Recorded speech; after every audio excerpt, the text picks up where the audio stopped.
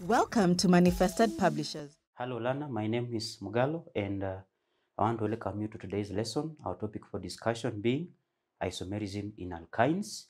We have already seen from the earlier lessons that isomerism refers to the existence of a compound in the same molecular formula but different structure formula. Just like alkenes, alkynes show two types of isomerism. We have branching isomerism and positional isomerism. So branching isomerism, like we said in the previous lesson, it occurs when a substituent group is attached to any middle carbon atom. And remember, the longest chain must contain the triple bond. So as far as positional isomerism is concerned, just like alkenes, it refers to isomers formed when the location of the triple bond is changed. So whatever we learned under alkenes is the same as alkynes. The only difference is the fact that alkynes have a triple bond, but alkenes have a double bond. So we start by reminding ourselves isomerism. We said that isomerism refers to the existence of a compound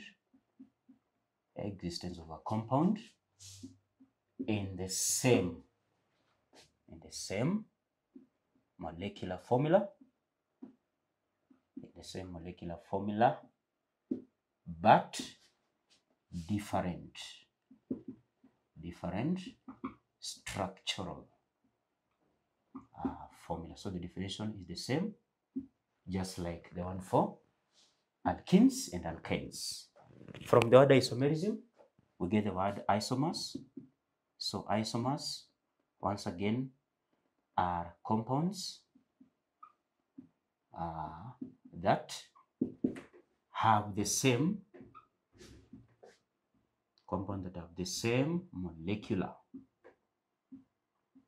molecular formula, but different structural formula. So you should be able to define those two words, isomerism as well as isomers.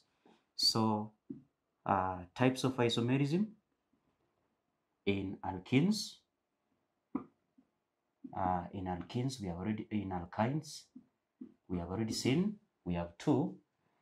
We have branching isomerism, and we have said branching isomerism occurs when a substituent group is attached to any middle carbon atom. So occurs when a substituent group is attached to any middle carbon atom, in the longest carbon chain. And remember, the longest carbon chain must contain the carbon-carbon triple bond. The second type of isomerism, we call it positional isomerism. From the word position, we can be able to say that positional isomerism refers to type of isomerism where the position of the carbon-carbon triple bond is changed. So occurs when this one occurs when the position of the carbon-carbon triple bond changes. So you can move the triple bond from carbon 1 to carbon 2, from carbon 2 to carbon 3 onwards, like that. So these are the two types of isomerism that exists as far as alkynes are concerned. So after saying that, I want us to now consider some examples here. I want us to consider the following examples. So we are going to combine the two, both branching and positional. But our first question, I want us to look at branching isomerism. So our question is, draw and name the possible branching isomers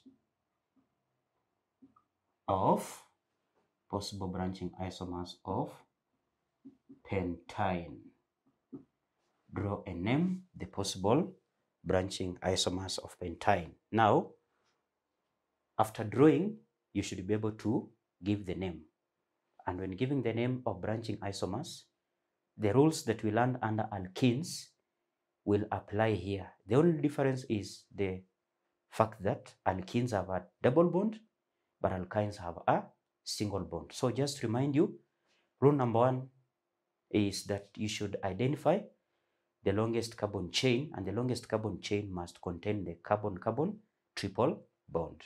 Then rule number 2, you should number the carbon atoms from the end that is near the double bond. So the end can be either the right or the left.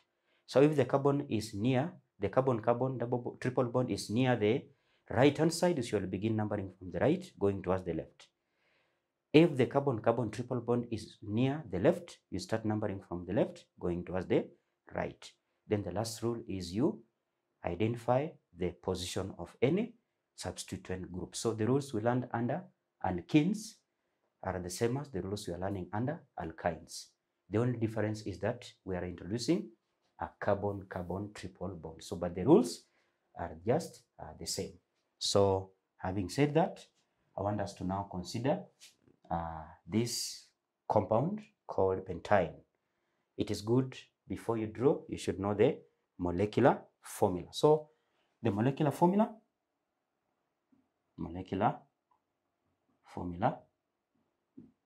is C5H from the general formula of alkynes, which is CnH2n minus 2. That will be 10 minus 2, and that will be 8. We have already seen that from the general formula. So the first thing you do, learner, is you draw the structure of that compound with 5 carbon atoms. So this will be the 5 carbon atoms. And then you show a triple bond between any 2 carbon atoms. Then the rest will be hydrogen. Putting in mind that each carbon must have a total of 4 covalent bonds at the end of the day. So already this one has 4. The second carbon has 4. You can see this one has 2. So we are adding one up, another one below. Then you put hydrogen. This one has 2. We are adding one up, another one below. Then you put hydrogen. The last one has 1. So we are adding 3 more. One on the right, one up, then another one below. So that is the first structure that we come up with. The name, you number those carbon atoms from the end that is near the carbon-carbon triple bond. So if you look at this structure keenly, learner, you'll realize that the carbon-carbon triple bond is near our left-hand side. So we shall number from the left going towards the right. So this will be carbon 1, carbon 2, carbon 3, carbon 4, and carbon 5. So we have numbered, and that will tell you the parent will have 5 carbon atoms. So when giving the correct name, it is good to indicate the position of the triple bond. And the triple bond is between carbon 1 and carbon 2. Just like we learned under alkenes, the triple bond should be given the lowest number possible. So between 1 and 2, the lowest number is 1. So therefore, the correct name for this compound will be pent-1-ine. So that's the correct name. So this will be pent-1-ine. So this one means that the triple bond is between carbon 1 and carbon 2. So that is that. Now, from this pent-1-ine, we can get other isomers. And the isomers are obtained by simply creating methyl groups. We saw that from the earlier lessons. This will give you a methyl group, and this methyl group, you attach it to any middle carbon atoms in the remaining carbon atoms. So the remaining carbon atoms will be 4.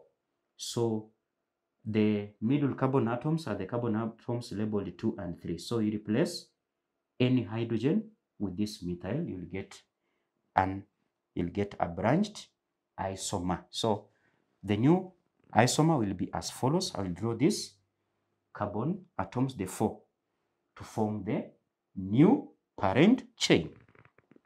So this will be 1, 2, 3, and 4. Then I put the triple bond between the first two. Then I put this hydrogen on the left, first one. The second carbon has no hydrogen. The third carbon has 2 hydrogens. And remember, in the second carbon, we cannot add any more bond because already this carbon has 4 bonds. This is 1, 2, 3, 4. We cannot add another one. That means we cannot attach a branch on carbon number 2. So the only possible destination is we put the branch on carbon number 3, because this one still has room for more. It has room for replacement of the hydrogen. So this hydrogen will be replaced by a methyl. You can choose this one or this one, either way. So let's replace this hydrogen with this methyl. So here I will put a methyl. Then I'll remain with this hydrogen here, this one. Then here, this hydrogen. Then we have this hydrogen here. And then the one that has come here will be put here, like that. So that is an isomer. Giving the name, the rules are simple. Number from the end that is near the triple bond. Remember, if it is alkanes, then we said numbering should be from the end that is near the branch. So the branch is methyl. So if this was an alkane, we could have begun numbering from the right going towards the left. But now that is an alkyne, what we consider is the triple bond first. So the triple bond is near the left-hand side. So numbering will be from the left going towards the right. So you should be careful with that rule.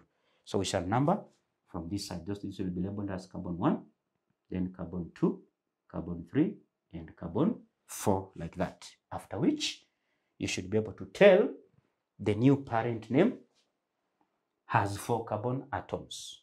So that alkane with 4 carbon atoms is called butane. But now that you are talking about alkynes, you should replace ANE with YNE, putting in mind we have a triple bond between carbon 1 and carbon 2. So the name will be, the correct name will be but. Pick the lowest number between 1 and 2 is 1. So the correct name of the parent will be but1-ine. If you look at the structure, we have a branch or a substituent group occurring on the 3rd carbon atom. So therefore, the complete name will be 3- then methyl. The methyl is attached to carbon 3, then but1-ine. We have already seen why it is 1 and not 2. So these 2 structures that we have drawn here, Lana, we call them branching isomers because we have a substituent group. These 2 compounds will have the same molecular formula. Total carbon atoms are 5. Total hydrogen atoms are 8 in the first one. Total carbon atoms are 5. Total hydrogen atoms are 8. So the 2 have the same molecular formula but different structures. Therefore, we refer to them as being what? Isomers. So those are the isomers of that particular compound. Let's also look at another question. So draw and name the possible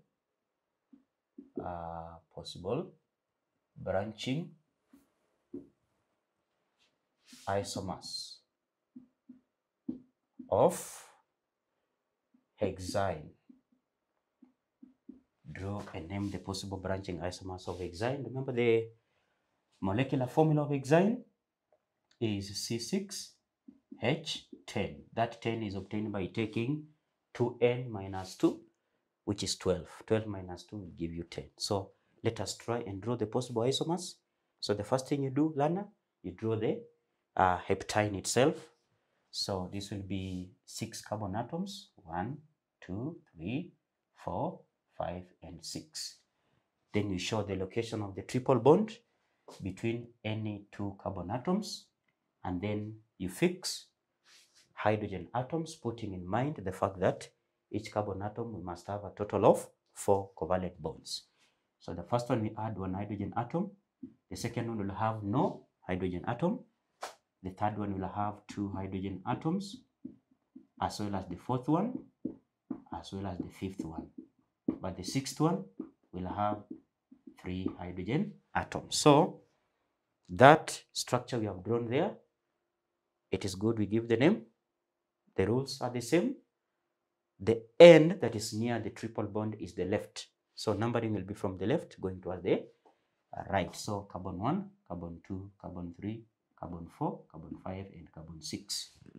So the 6 tells you the parent will be hex.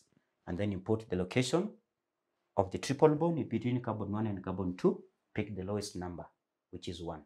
So the correct name is hex 1 ion. So the name hex 1 ion, like that, hex 1 ion. That is the first isomer. The next isomer is obtained by forming methyl groups and attaching the methyl groups to any middle carbon atoms in the remaining part of the chain. So let us see how do we do that. So we can form a methyl group by picking the last carbon with the 3 hydrogen atoms. So the remaining will be from carbon 1 to carbon 5. So you pick any middle carbon atom and attach this methyl group. So we can attach that carbon atom, that methyl to carbon atom 3 or carbon atom 4. So let us try the first one. We attach to carbon atom 3. Then the next one you attach to carbon atom 4. So this will be as follows. So this will be 1, 2, 3, 4, 5. The new one will have 5 carbon atoms. Then the triple bond between the first 2. Then you have this hydrogen. Then you have that carbon. Then this third carbon, we attach this methyl group here on carbon labeled 3. So we have a methyl. Then the rest remains intact. Remember, this carbon, this hydrogen will be moved here. So it does the hydrogen there. So that is the first isomer that will be formed from this one. So the name, the rules will be applied as usual. Numbering will be from the end that is near the triple bond. So near the triple bond is from the right, from the left, I mean. So this will be 1, 2, 3, 4, and 5. So the new parent chain has 5 carbon atoms. Hence, the name pent. And the triple bond is between carbon 1 and carbon 2. So the correct name will be pent 1 ion. But remember, we have a branch or a substituent group on carbon number 3. Therefore, the correct name of this branched alkyne will be 3-methyl. 3-methyl because the branch is on carbon number 3. So it is 3-methyl, and then pent from the parent, and then 1 and then ine. So that is the correct name of that branched alkyne. Once again, we can still move this methyl group on carbon labeled 4. So let us see what will be the new structure. So the rest remain as 5. Then we have a triple bond. We have this hydrogen. Then we have this and that. But carbon labeled 4, we introduce a methyl group. Then this one remains. This hydrogen remains. This hydrogen remains. Then this hydrogen also remains. But the hydrogen that was here has swapped positions with the methyl. So the methyl comes here, the hydrogen comes here. So we have that. That is the new structure. The naming, numbering will be from the left going towards the right. So this is carbon 1, carbon 2, carbon 3, carbon 4, carbon 5, like that. After which you give the name. So the name will be 4-methyl pent 1-ine. So those are the possible isomers of this alkyne with a molecular formula of C6H10. You can see they have the same molecular formula but different structures. Therefore, those are called branching isomers. In our next example, I want us to look at positional isomers. So our third question for our revision is draw and name positional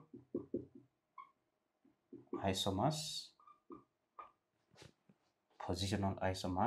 of pentine. Pentine has a molecular formula of C5H8. So positional isomers, we have seen from the definition, we only change the position of the carbon-carbon triple bond. So let's start by drawing that positional isomers where the triple bond is between carbon 1 and carbon 2. So this will be as follows. And remember, the parent will have 5 carbon atoms. So we shall draw the 5 carbon atoms. 4, 5. Then you put a triple bond between the first two. And then you put hydrogen on the first one. The next one will have no hydrogen. The third one will have 2 hydrogen atoms. The fourth will have 2 hydrogen atoms. The last will have 3 hydrogen atoms. So this is the first one. So naming will be from the end that is near the triple bond, which is the left-hand side. And you can see from this structure, the triple bond is between carbon 1 and carbon 2. Therefore, the correct name will be pent 1-ine, meaning the triple bond is between carbon 1 and carbon 2. So their name will be pent 1-ine. We can still move this triple bond between carbon 2 and carbon 3. So this will be the new structure. You draw the 5 carbon atoms, and then you put the triple bond between carbon 2 and carbon 3 like that. And then you fix the hydrogen atoms, putting in mind the fact that each carbon should have a total of 4 covalent bonds. So this is hydrogen, hydrogen, hydrogen. So this will have 4 hydrogens. The next already has 4 bonds, therefore it will have no hydrogen. The third one has 4 bonds, so it will have no hydrogen. But the fourth one will have 2 hydrogen atoms. The fifth one will have 3 hydrogen atoms. The numbering will be from the end that's near the triple bond. So learner, if you look at it keenly, the end that is near the triple bond is the left hand side. So we shall begin numbering from the left going towards the right hand side. So you'll realize the triple bond is between carbon 2 and carbon 3. Therefore, we pick the lowest number. The lowest number between 2 and 3 is 2. So the correct name for this isomer will be pent-2-ine. So the name will be pent-2-ine. So you can see this structure and these structures are different, but they have the same molecular formula of C5H8. Same molecular formula, but different structures. Now, you realize if you move this triple bond here, it will have no effect on the name because you'll begin numbering from the right going towards the left. So you'll still get pent-2-ine. Therefore, these are the only isomers of, the only positional isomers of pent-2-ine. Now, the next question I want you to see, suppose you are giving the name. How do you draw the structure? So, fourth question is as follows. So the question is, draw the structure of the following compound. Draw the structure of the following compound. So here, you have been given the name, and then you are told to draw the structure. So how do you draw the structure? So the name is 3-bromo pent-1-ine. 3-bromo pent-1-ine. So when you are drawing the structure, you consider first of all the parent, and the parent is having 5 because of the word pent. So we shall start by drawing the 5 carbon atoms, and then you show the location of the triple bond, and the triple bond is between carbon 1 and carbon 2. And remember, we have always been told to give it the lowest number possible. So, and the lowest number is 1. So the structure will be as follows. You draw the 5 carbon atoms, 1, 2, 3, 4, 5. Then the triple bond is between carbon 1 and carbon 2 because of that. And then the bromine is attached to carbon number 3. So this is carbon 1, carbon 2, carbon 3. So we put here the bromine like that.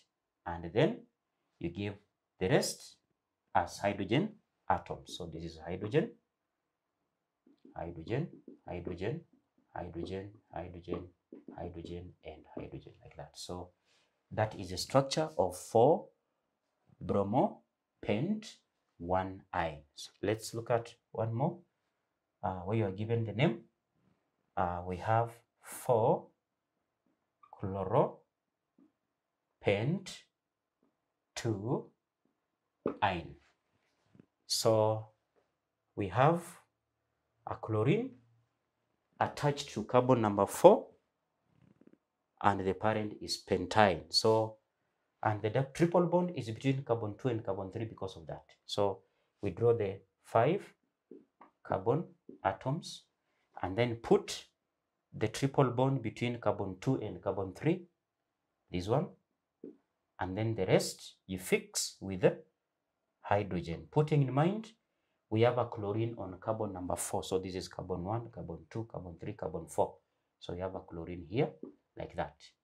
Then the rest will be hydrogen, hydrogen, hydrogen, like that. So that is the structure of 4-chloro pent-2-ine. So learner, we have learned in today's lesson that alkynes exhibit 2 types of isomerism, just like alkenes. We have branching isomerism, which occurs when there is the presence of a substituent group, and then we have positional, which occurs when we have changed the position of the triple bond. So having said that, we have come to the end of our lesson. I want you to try and answer the following questions that will help you to understand isomerism in alkynes. So the questions.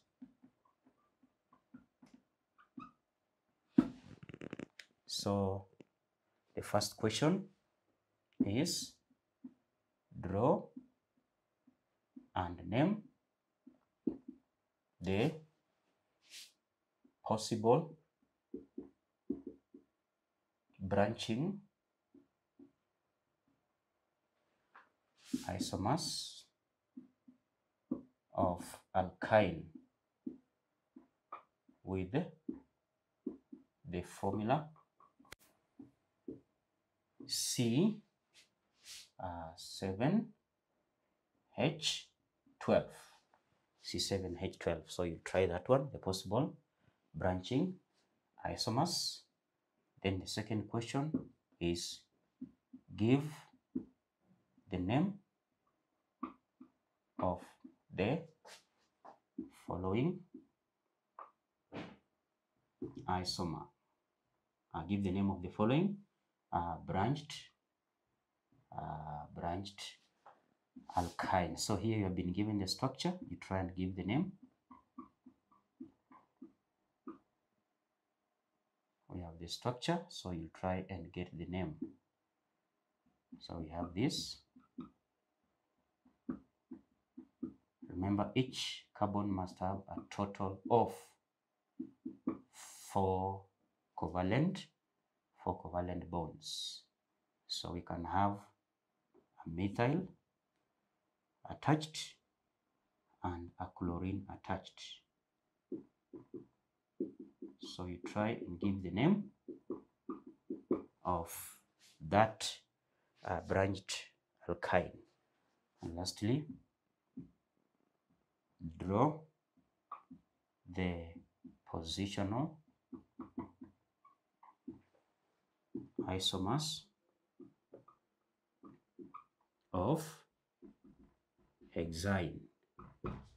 Draw the positional isomers of hexane and don't forget to name them.